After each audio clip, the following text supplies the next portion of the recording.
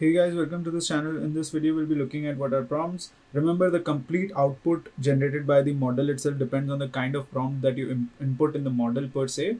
So it's very important to know how the prompts are structured in order to generate the perfect output. So let's go back to the very basics of prompt and we'll try a bunch of examples that kind of help us guide us through the whole thing.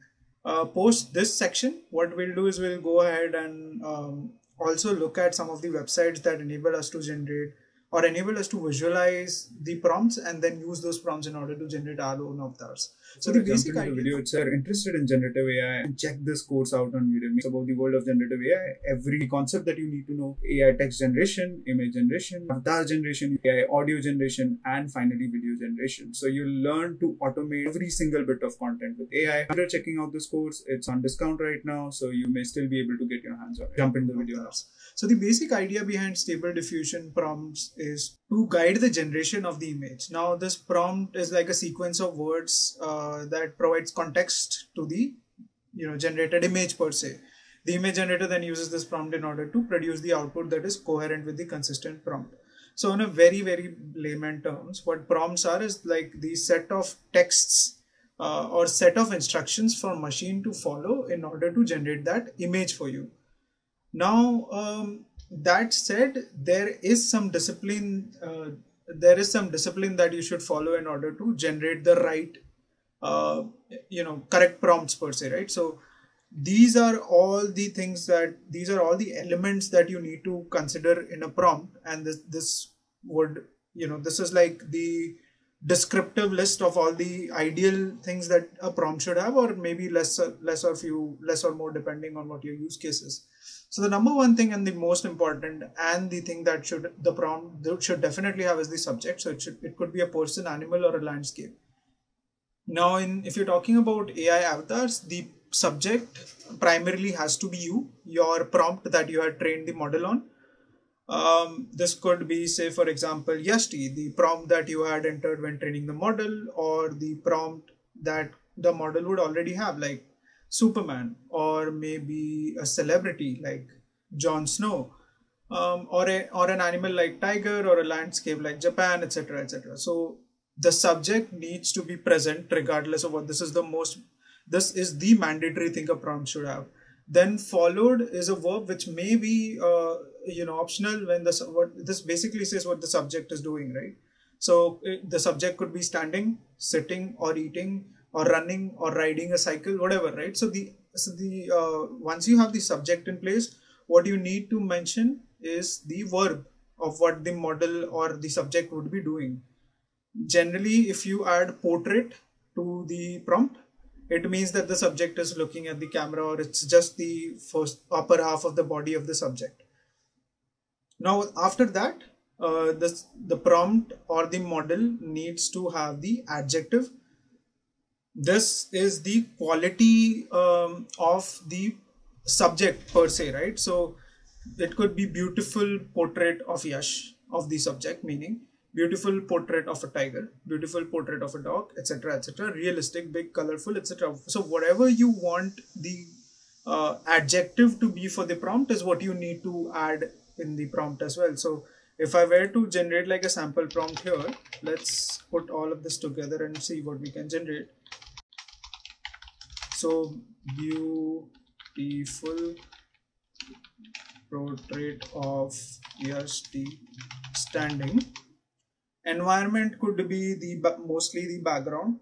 So outdoor, underwater, in the sky, at night, etc., etc. Whatever works based on the use case.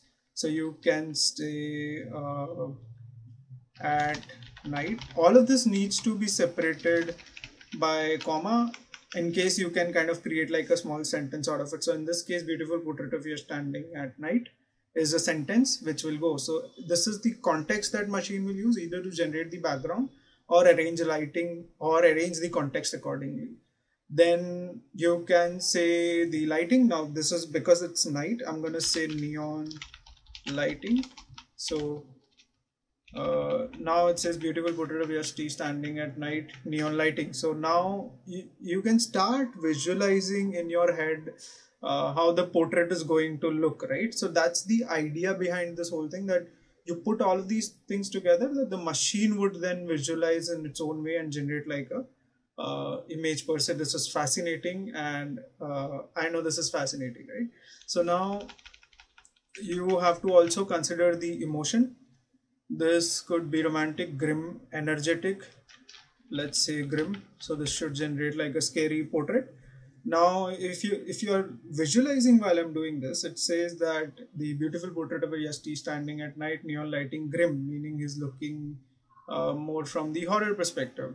And then you need to take into consideration the art inspiration. And like I said, the most powerful thing of generative AI is that it can combine the work of multiple artists in order to generate the final picture for you. Now in this case, I'm going to say in the style of Art Gem, Gerald Broom, Ate Gillian, and Mike Mingola. All of these are artists. So I want a combination of pictures with these guys in place. Now also note that there is a limit to the number of characters you can add in a prompt. So while I'm trying my best to experiment with what I can here, ensure that you kind of limit yourself with respect to the characters you add in the prompt per se. Now then you have to mention the art medium, which could be oil on canvas, watercolor, sketch, or you can also say comic art or photography.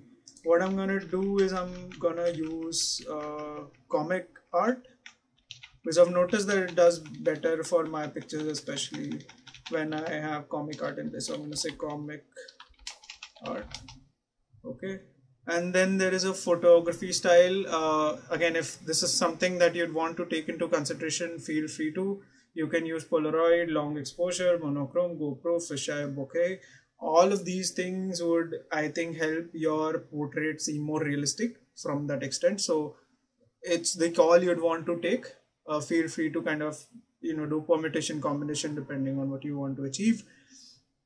And then there is an art style: manga, fantasy, minimalism, abstract. So let's try minimalism. I think I'm gonna break my model here, but let's explore the boundaries of what model can do anyways, right? So art style, I've already kind of took comic art, but I want to try to keep it minimalism. Then material could be fabric, wood, and clay. Again, this depends on the type of final image that you want to generate. So it could be on a fabric, wood, or a clay. Then color scheme could be pastel, vibrant, dynamic lighting. So I'm going to say vibrant. Computer graphics could be 3D Octane cycle. So I'm going to skip that. Basically, it will help you generate like a 3D render of sorts, Octane render, or the cycles we have generated. So these are all terms that I'm not completely aware of, but you can use these if you understand these, right? So then there is illustration, isometric, Pixar, scientific, comic. I'm going to use comic that I've already used, right? So that's going to be my illustration. In computer graphics, you can also use Unreal Engine 5, which may make it look more realistic from that extent. Finally, talking about quality, you can use high definition, you can use 4K, you can use 8K or 64K. Again, if you have a great GPU or if you bought like a premium plan, all of this would matter to you. In my case, I'm just going to say HD, right? And let's try this prompt. Again, we generated this prompt from scratch, doing nothing. We're going to use the same negative prompts that have worked better for me. I'm going to add the link to this sheet in the document. And post this, by the way, we'll experiment a bit on some of the other functions that you also need to keep in mind. But let's try it with this prompt. Let's quickly wait for the model to generate an output for this.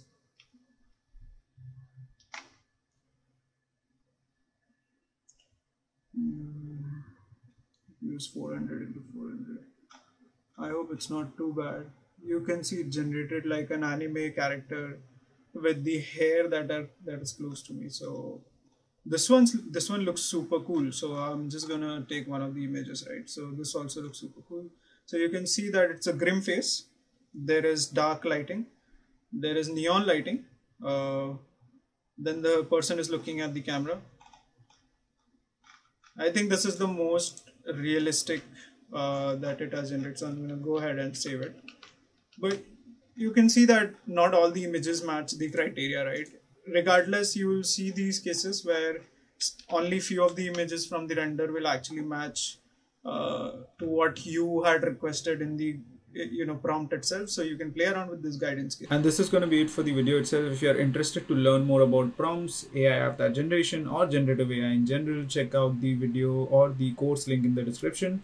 Sign up for the course. It will teach you everything you need to know. It will give you access to hundreds and thousands of prompts to generate whatever you can and cannot think of. So if this video helped, consider subscribing to the channel, drop a like on this video, and I'll see you in the next one. Thanks so much, guys.